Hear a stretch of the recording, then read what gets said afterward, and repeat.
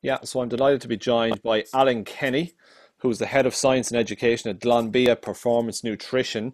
And the reason I wanted to get Alan on this afternoon to talk to our followers across our various social media channels here in the LGFA is that we recently partnered up with Nutramino NutriGo, who are the new official snack partner of the LGFA.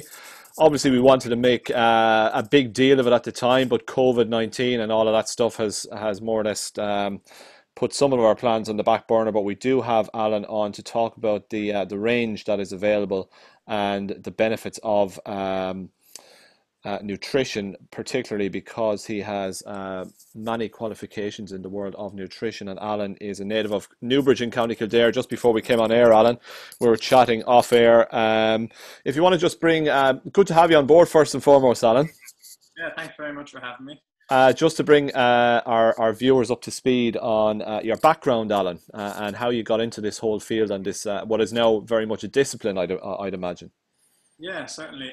So my undergraduate degree would have been in exercise and health studies in Waterford IT a number of years ago, and then that would have been a broad degree. So I wanted to specialise, and I always had a big interest in nutrition. I would have played football myself and soccer as well, so that was kind of my passion. And I did a master's in exercise nutrition science in the University of Chester in the UK. So then started working as a performance nutritionist, and I've been fortunate enough to kind of be working steadily since I finished my master's, and I've been exposed to a number of different sports, different age athletes. I've worked in Ireland with a number of GAA teams, and I've got to work abroad in the States and done some work in performance facilities there with athletes from like Major League Baseball and the NFL and stuff like that. So it's good to see a good contrast between athletes, but ultimately nutrition is nutrition and people are people. That's what it boils down to, really.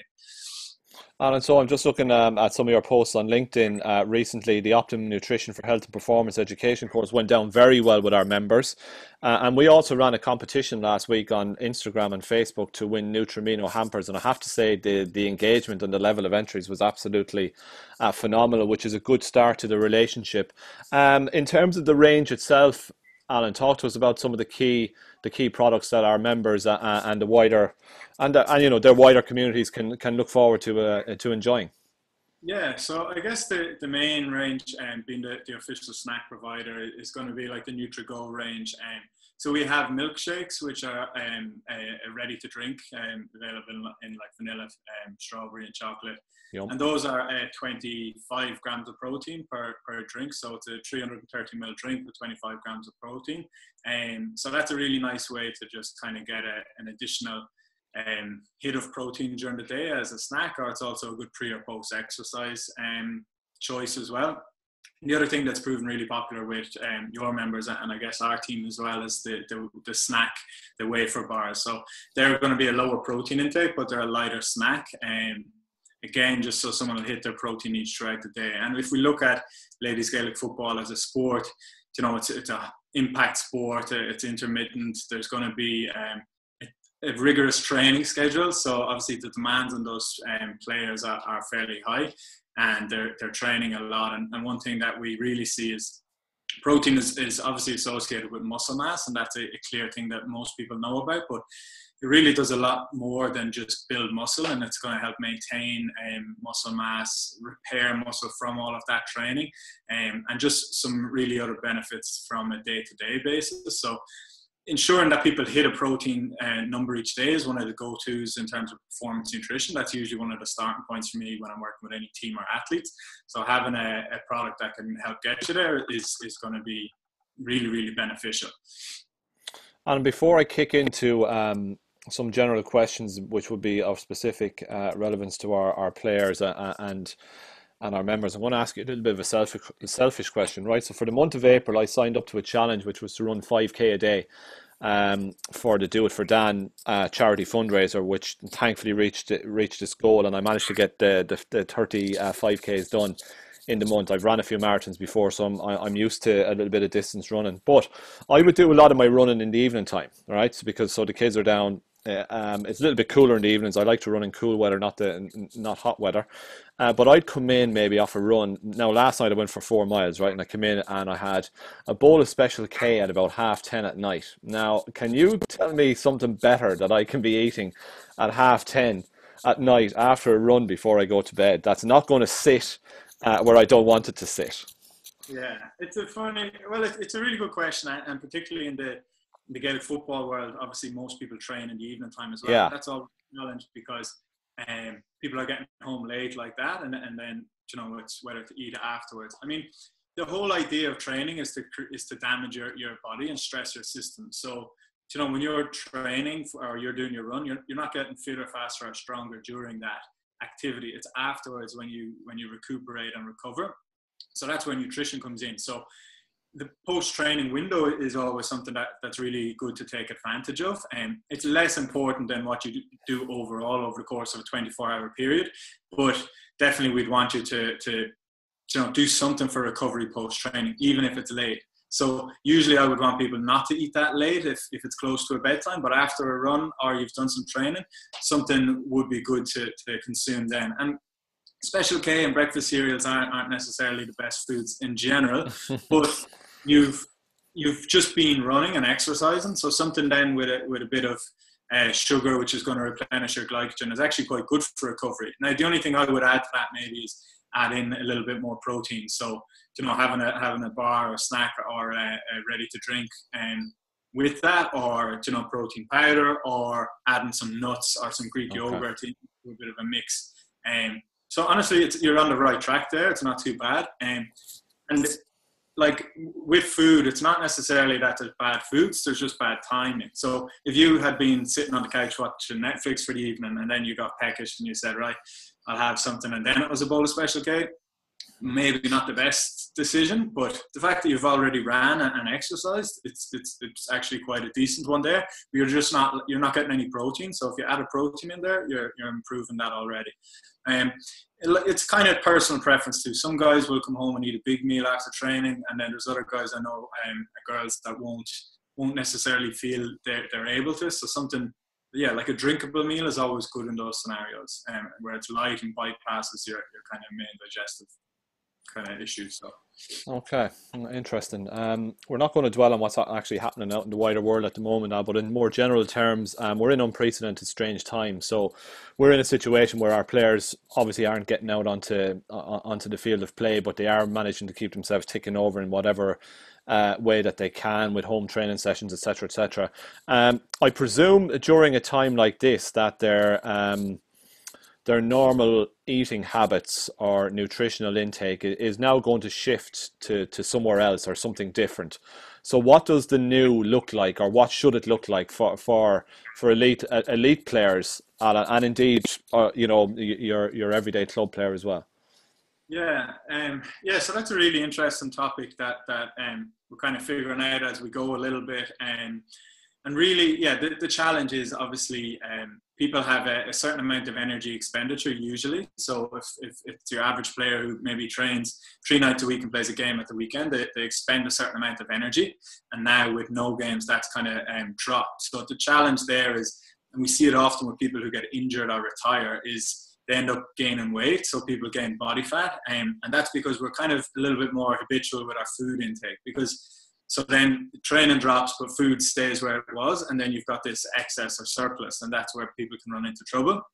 The other consideration for a period of, I guess, reduced activity is people may lose muscle mass because they're not necessarily using as much muscle as they were. And so there's 2 real things I would look at. And one, I suppose, as well, the other thing that's important to say from a nutrition point of view is it's kind of okay to not be 100% on point right now, because there's, even from a professional point of view, like people are working from home, that intensity of work is often is increased. There's tons of different things. There's workouts, there's different things, and it can be a little bit overwhelming. And some people just aren't in a place right now to really be on top of their nutrition. That's fine. But if you are in a position to make some positive changes, and then there's actually some ways you can kind of take advantage of this situation. And one of the ways definitely is using the time to upskill and learn some new things around the kitchen. I know people, and myself included, have really done a lot more baking than ever before. So that's something that people have been doing. But if someone has like, cooking is a foundational nutrition skill, particularly for younger players. So if this is a time where you can get better at that, that's going to serve you like that. That goes into your toolkit then for the rest of your career. And I guess then the main thing really is if people's activity has reduced, generally their intake should reduce a little bit as well. And I would like to try and keep people with a similar kind of pattern throughout the day, because I know a challenge is just being near a kitchen all the time and not necessarily having the social cues of it's break time, it's lunch time, it's tea break and whatever else. So I would try and encourage people to stick to those kind of timelines and try have a structured approach, so you're not just kind of mindlessly snacking throughout the day, because it's obviously an easy thing to do.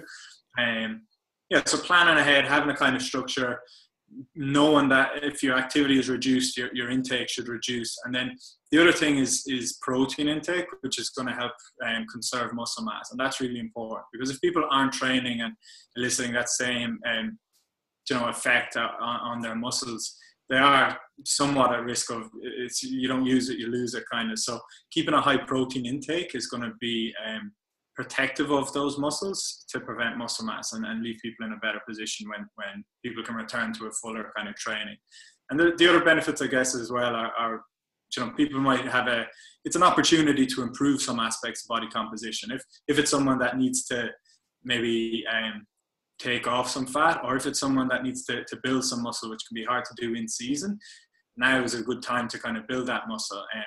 So yeah, there's a few different ways of looking at it, but they're the main points from a performance nutrition standpoint.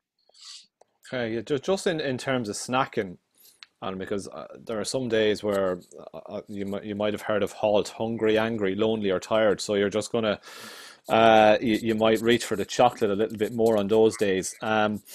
Now, at the same time, the snack bars, I've tasted them. They're absolutely beautiful, the Nutramino bars, right? But it's not a case that you go and you eat 6 from the box. You can eat one with a cup of tea or what have you. When would be I suppose, they're okay as snacks, aren't they? They're not perceived as chocolate bars. These are got real good nutritional value and that protein intake as well that you talked about earlier in the conversation.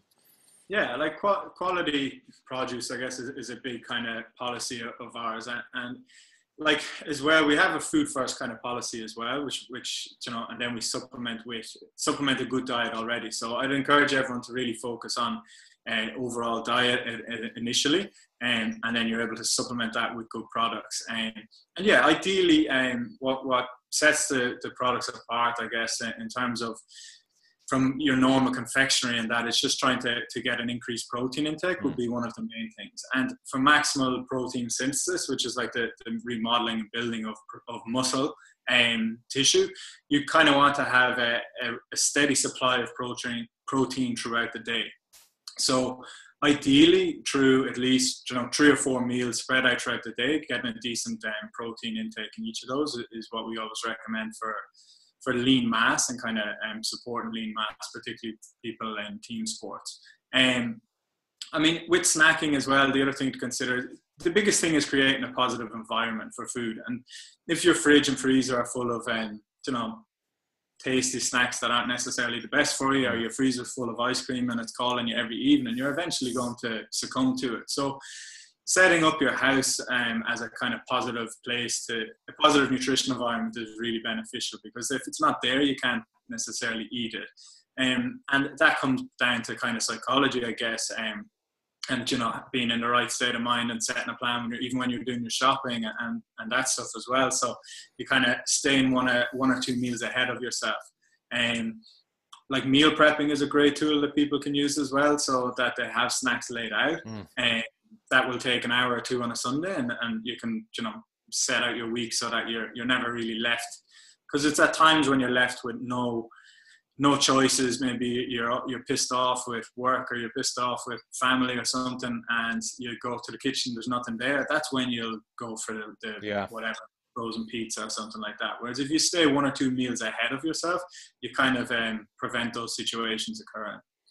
So fill the fridge with the shakes and a nice fruit bowl, and Nutramino wafers over the microwave would be the way to go, rather than those temptations that you're talking about, Alan. Just in general terms, obviously you've worked with a number of elite level athletes. I'm sure some of them are better at diet than others. So this isn't necessarily a time for when they're told, look, we won't be training for a while. I'd say subconsciously some of them might be thinking, well, hey, we can eat what we want time. That's not the case, Alan.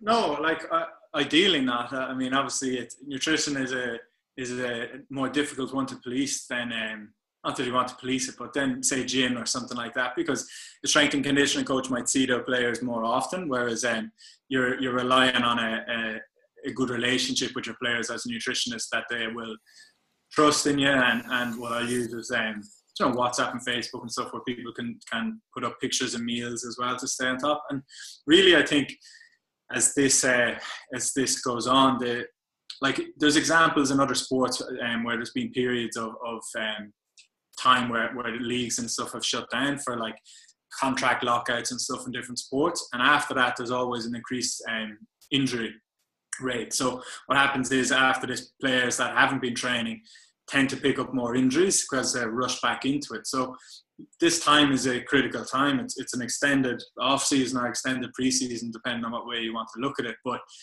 I would think that the teams that look after themselves the best and train and manage their load and gradually return to play in a good way, with teams of people supporting them in terms of physiotherapy, strength and conditioning, nutrition, they're the teams that will be able to. There'll probably be a significant difference between the teams that do it right and the teams that maybe don't during this time. So like the example you provided there, if someone goes away and says, look, I'm not playing for 6 months here, I can kind of do what I want, they're just going to have to start a very tough preseason again when it starts again. So it's a difficult one. Like it's hard to keep going 100% all the time, and that is difficult in terms of planning and stuff when there's no real dates set yet. But ideally with nutrition, you're trying to get players to a level where they look after themselves kind of 24/7 anyways, and then you're just kind of tweaking their diet coming to a match day just to get the maximum the maximum benefit of what they're doing from a food point of view, and preventing any negative effects of nutrition, which there can be too. So, but it's based on a good diet 24/7. So hopefully you instill kind of good behaviors that players will follow right the way through.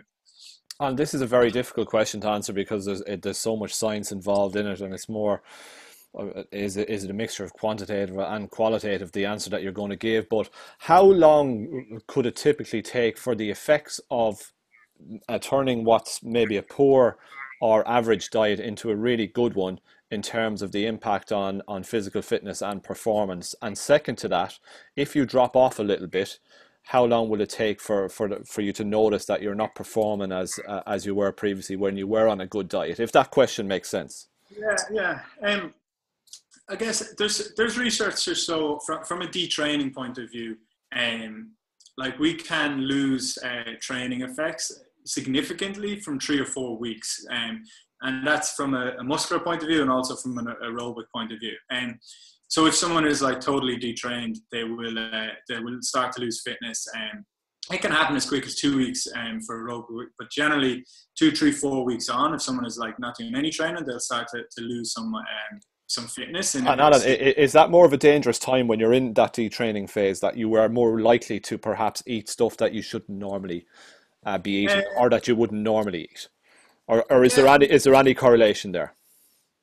Not that I know of from if I was to say a specific, like after 3 weeks do some food, sure. Because it is difficult to it's very hard to pinpoint any one meal or one thing in terms of nutrition. It's always like a broader kind of picture, and we we can figure out the exact training effects from research of like post-training protein and different things like that in controlled studies. But it's very hard to have a bigger controlled kind of research based on specific meals, or if someone does these behaviors for this amount of time, this causes this injury. Because a lot of the injuries will come from an exercise and muscular point of view, more so than the nutrition.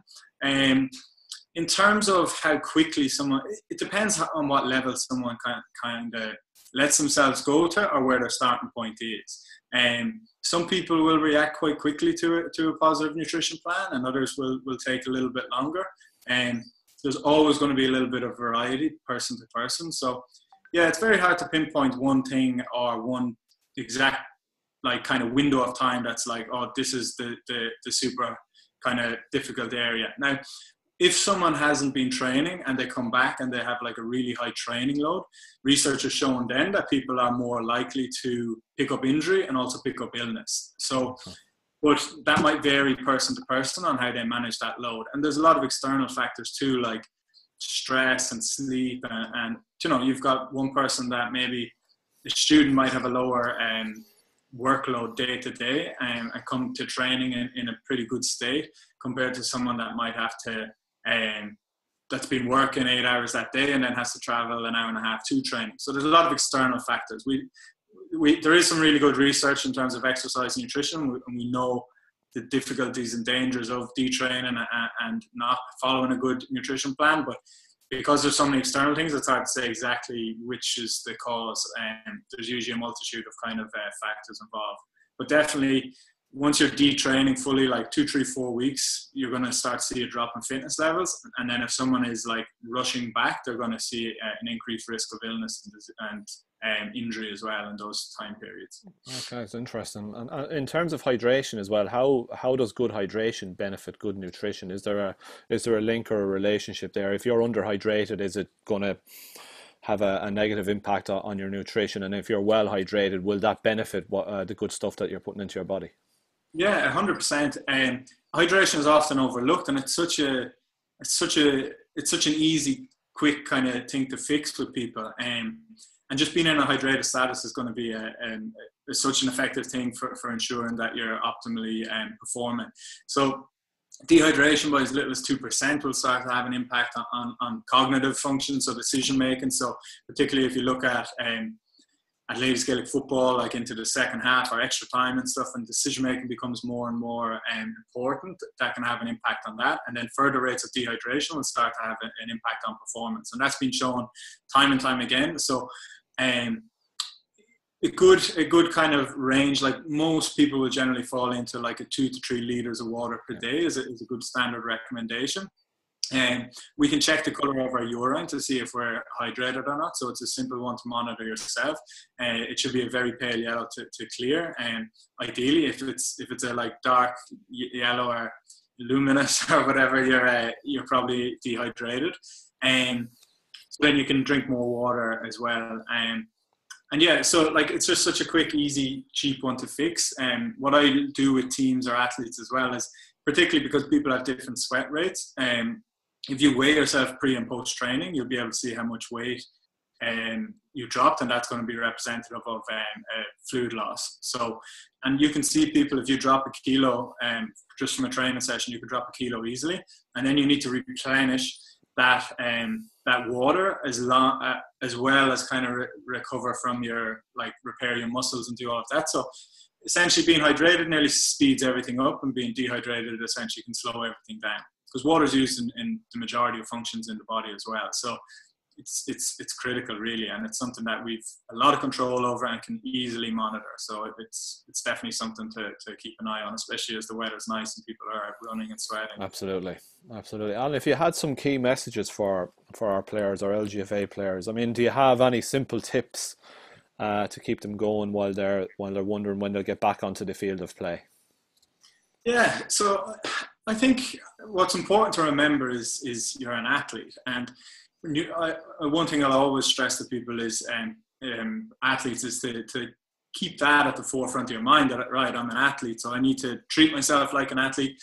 People train like an athlete. You need to eat like an athlete, sleep like an athlete. And you know, like if someone is like, take an average college student, for example, that plays for an intercounty team, and they're probably playing for a college team too. But you know, if they live at home, say they might wake up and they might have breakfast like their family and eat the same foods. They might have college and lunch with their friends and eat the same foods, and then they might come home, have a snack, come home, have dinner, and eat with the family again. And I'll often ask people, you know, did your meals look different to other people's? And often is the case they won't. So either that person's family are eating like an athlete, or they're maybe not eating like an athlete. And like, there should be a difference in their approach in terms of nutrition from the day-to-day person, and just have a better understanding of the demands of the sport and the demands that are being placed on your body. So if someone has a friend that maybe isn't an intercounty footballer, their diet shouldn't look the same as yours, really. Someone's doing something wrong if they're like kind of the exact same. And then that kind of brings in a bit of confidence too, like particularly from working in the States, the guys that would come in and, you know, like, their identity was built around being an athlete, and they were so confident, and that kind of showed in everything that they did, and they wouldn't have thought, you know, I've had cases where athletes would maybe feel shy about asking for more, or, you know, I don't want to be seen having a protein shake during the day, or, you know, whereas like if there's a little bit more kind of confidence and treating yourself like an athlete in everything you do, and that kind of, then you can kind of make better decisions that way. And like I always say to our players too, that there's no special aisle that any other team can go to and pick up certain foods. Like everyone, it's building a good environment, and everyone has access to the good foods. And you know, like professional athletes can't go into Tesco's and get foods that myself, yourself, or any of the ladies Gaelic footballers can get. So that's kind of where, yeah, a message I'd send home is treat yourself like an athlete, and that should come across hopefully in most of the things you do, but particularly what you do from a nutrition standpoint. Well, here's maybe a question a little bit from left field. You've obviously worked with the elite level athletes, many of them, and some of the key traits of elite level is that self-confidence you talk about, maybe a cockiness stroke arrogance, which is no harm sometimes, an elite mindset, everything is done to the nth degree. And in terms then of nutrition, have you ever seen a player, and you don't have to break any confidence here, have you ever seen a player pick up another player on their eating habits when this player knows that he or she is doing everything to the letter of the law? You know, we hear about player-driven environments, and that if somebody's not pulling their weight in terms of a training session on the field, they'll be pulled up on it. Have you ever seen anybody pull someone else up on what they eat and how they eat? Yeah, definitely. And it always in a positive manner. Particularly, look, in most team environments, there will be some form of a leadership team within the players group. Sure. And that's a really great like way of kind of having input from the players and kind of players having a bit of a say. And there's always going to be natural leaders in a team. And you know, you've also got a big age difference in most intercounty teams. So you've got players in their 30s and you've got teenagers, and they can kind of bring other players along and kind of help them out. So I have seen cases where some players, particularly say if you have a Facebook group or a WhatsApp and there's requirements from players, it might be, look, the half backline players are all putting up pictures of meals this week or posting a day, and some don't, and then players can kind of call them out a little bit on it in a good or nice way. Look, I don't know if you're watching The Last Dance at the moment, the Michael Jordan documentary on Netflix. Bits and pieces, yeah. Yeah, like he's like, you know, a lot of his teammates didn't necessarily like him at times because it's his drive to do everything and kind of bring people along, but it's good, like, as well, like they had success, and often is the case in you know, like success leaves clues, and people that are really driven, and you know, they're trying to bring their teammates on. So when it's done in that way, it can be really positive. But I have seen it, yeah, where players in a leadership group will kind of set standards, and that standard will be set across the board, how you approach training, how you approach nutrition. Yeah, it's all connected, and yeah, if you let your standards slip in one, they'll slip in others too. Sure. Alan, it's been great talking to you. Just to finish off where we started, if people want to find out more about the new range from the LGFA's new official snack partner, Nutramino, NutriGo, where are the best places to go about doing that? Yeah, so the product's going to be stocked in a lot of your major suppliers, like your Holland and Barrett.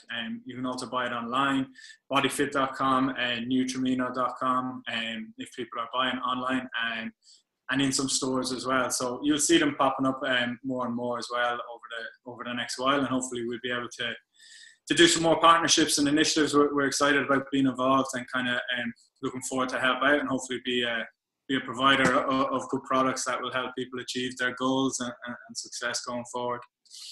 And we wish you well, and thanks a million for your time today. It's been great chatting to you, and there's so many more questions I could ask. So we might catch up for another chat real soon. Yeah, perfect. Thanks a million, Jack. Anytime, yeah. And best of luck if you're keeping up with the running. Cheers, Alan. Appreciate that.